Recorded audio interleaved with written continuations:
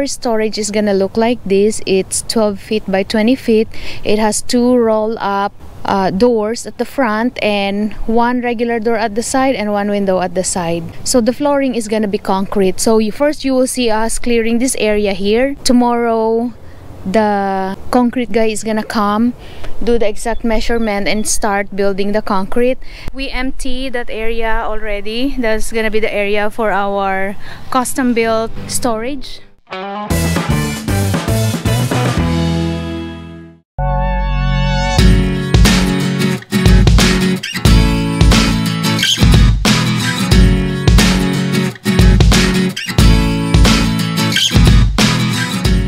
The concrete guys are finished with the layout for the concrete flooring of our storage, which is 12 by 20 feet. The height of the concrete is gonna be 4 inches off the ground.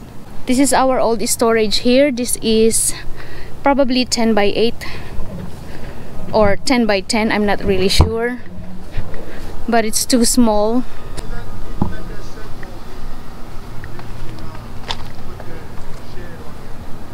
So this is our old storage, very small, half size of this one that we are building right now. You will have to stop when it rains? Oh no, I probably don't need to cover it up. Oh. But it ain't supposed to rain, so it might just sprinkle a little bit and stop. Oh, okay.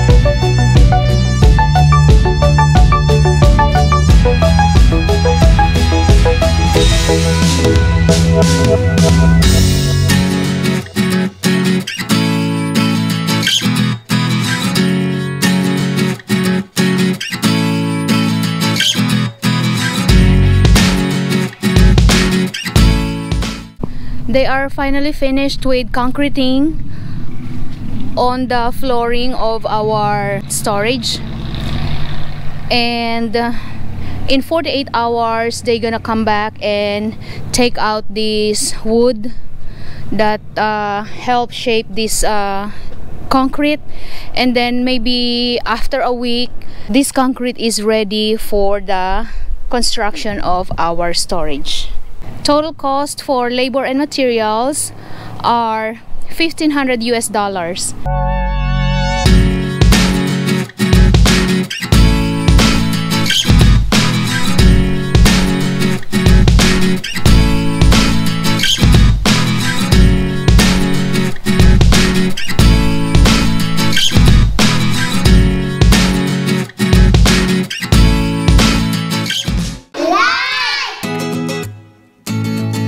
Share, subscribe, click the bell please.